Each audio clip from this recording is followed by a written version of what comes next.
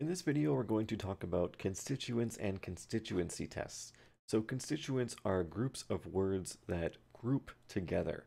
So for instance, you might have subjects, noun phrases that group together, like the boy, or you may have whole predicates, verb phrases, like hit the ball, or slept, or ran across the street. And we need to have some sort of test to check to see if a group of words is a constituent or not.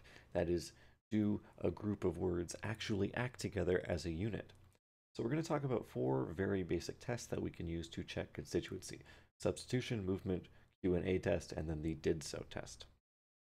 Okay, the first one is the substitution test, and that is you can replace a XP, so some sort of phrase, with another phrase of the same type.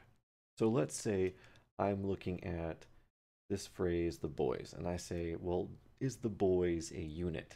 Does it function together as a unit?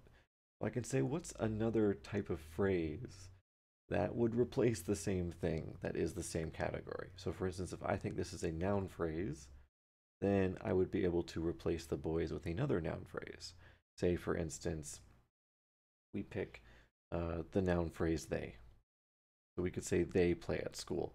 And because they replaces the entire noun phrase the boy, we know that the boys is acting as a unit. Okay, same with the thing like play at school. If I say, hey, I think this is a verb phrase, well, then we can try replacing it with another verb phrase. Like, for instance, die is a verb phrase. Okay, that's fine. So we know that play at school is a unit and the boys are a unit. What about something like, I don't know, let's check to see if the boys play is a unit.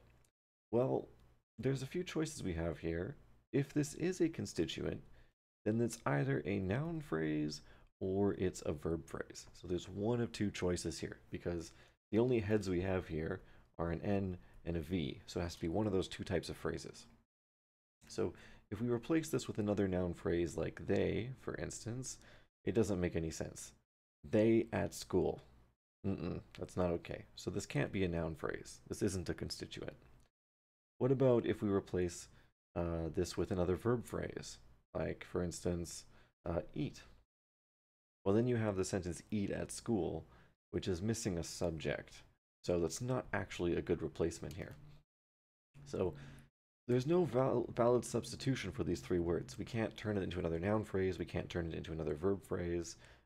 There's no other type of phrase we can test. Therefore, this is not a constituent. So if we were to look to see at how all these words are actually grouped up, we have the boys is a constituent, play at school is a constituent, and then at school is a constituent, and then each individual word is also its own constituent as well as the entire sentence. So there's different levels of these constituency, which we see in our trees. Okay, the next test is the movement test. And this is mainly for prepositional phrases or anything that is acting as an optional piece of information. So for instance, John ate potatoes in the kitchen. I see the preposition in here. I notice that this is a prepositional phrase. So with these cases, normally you can move them to the beginning of a sentence. So in the kitchen, John ate potatoes. Now, of course, I kind of reverse engineered this. I said, oh, I see a preposition. I see this prepositional phrase. We can move it. But we can also just check to see which words we can move to the front. So we can't just move potatoes in the kitchen. So potatoes in the kitchen, John ate. Okay, so this might be a constituent. It might not be. It's a little weird. What if we tried to remove this whole thing? 8 potatoes in the kitchen. 8 potatoes in the kitchen, John. Okay, that doesn't quite make sense. So of course, this test will not necessarily tell you all the constituents, but with things like in the kitchen or last week, those types of optional information, adverbials, some people call them, you'll be able to use the movement test to check this out. So just moving sets of words around the sentence. The Q&A test is a really good test, and that is where you ask a question.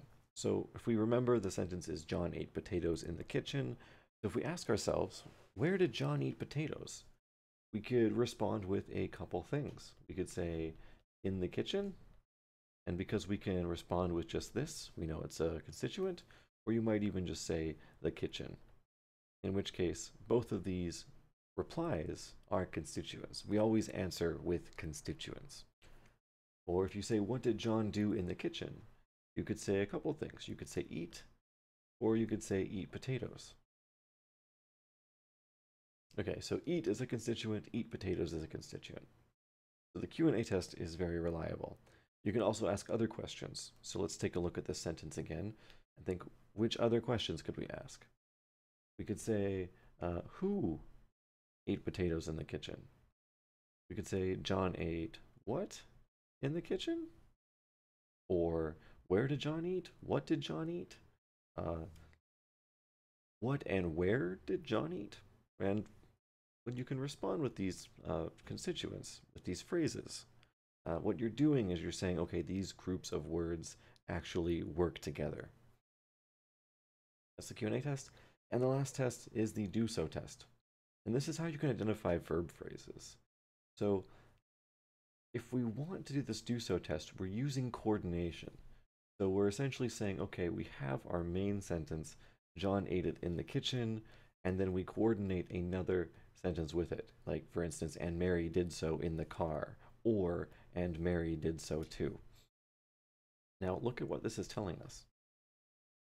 Okay, John ate it in the kitchen, and Mary did so too. Okay, so ate it in the kitchen is corresponding to this verb phrase did so in the car. Okay, so more specifically, we have this ate it, the action, being talked about with did so. So did so is referring to the action. And then we see that in the kitchen and in the car, these are both prepositional phrases of location. So this is just optional information. So we can see that ate it would be a constituent because it can be mapped to or represented by the words did so. In the third case, there's something more interesting going on. Because when we say and Mary did so too, then did so too is actually referring to the entire phrase here, ate it in the kitchen. So this tells us two things with this test. First of all, we see that ate it in the kitchen is a constituent, and so is just ate it. Ate it is also a constituent. So, and Mary did so too gives us the bigger one, and Mary did so gives us the smaller one. Okay, so when you're doing these tests, you have to employ one or more. Okay, sometimes you'll have conflicting results across the test, so you have to find tests that you know are reliable. For instance, the substitution test is good for noun phrases, verb phrases, prepositional phrases, adjective phrases. Movement is more so good for prepositional phrases, or any sort of phrases that involve optional information. Do-so test is only for verb phrases, and then our Q&A test can also give you noun phrases, prepositional phrases, verb phrases, and so on. Okay, so let's do one practice sentence. The key opens the door to the room. So we want to find all the constituents. First of all, I'm going to rely on the substitution test. And I'm going to show you what I'm substituting. So first of all, I'm going to check the key. So I think this is a noun phrase. So I'm going to replace it with the word it, which is another noun phrase. It opens the door to the room.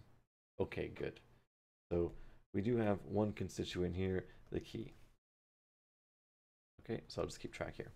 It. We're going to do the same thing with the door. So I think the door, the key opens it to the room. The key opens it to the room. Key opens it to the room. Oh, this is a little weird. The key opens it to the room. I don't know if I like this. Maybe for some dialects it's okay, but for me it's a little weird. So maybe the door itself, maybe this test doesn't show us that the door is a constituent. But if I just make it the door to the room, I can say, oh, the key opens it. Perfect. Okay, so the door to the room is definitely a constituent because we can say the key opens it. Okay, what about the key opens the door to that? Okay, so maybe that room is a constituent too. The key opens it or sorry, the key opens the door to that. Okay, so the substitution test is giving us a few noun phrases. What about the verb phrase? Can we check this verb phrase here? The key falls. Okay, so opens the door to the room is a verb phrase, falls is a verb phrase, so we can replace them with each other. Okay, the key falls. Okay, so that's the substitution test. We got quite a nice structure here. We got our noun phrase, we got our verb phrase, we got the direct object of the verb, the door to the room. Let's take a look at this set of words here, to the room. Okay, which test can we use here? Well, let's say the key opens the door where? Oh, to the room. Okay, so with the question and answer test, we can find that to the room is a constituent. Okay, so it looks like we have a fairly good structure here. The key opens the door to the room, to the room, and then the room. Okay, so that's a pretty good structure. If you wanted to draw a tree for this, you could. So if you have any questions about these constituency tests, please leave them in the comments, and I will do the best that I can to respond to them.